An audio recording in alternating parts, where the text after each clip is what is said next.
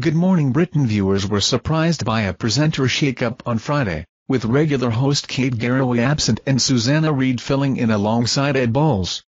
The change sparked confusion among viewers accustomed to Garraway's Friday appearances.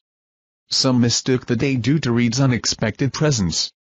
Garraway later appeared briefly, drawing attention with her shiny purple outfit, likened by some to quality street chocolate. Meanwhile, Piers Morgan's recent social media activity reignited speculation about a possible return to the show, prompting nostalgia among fans for his tenure on GMB.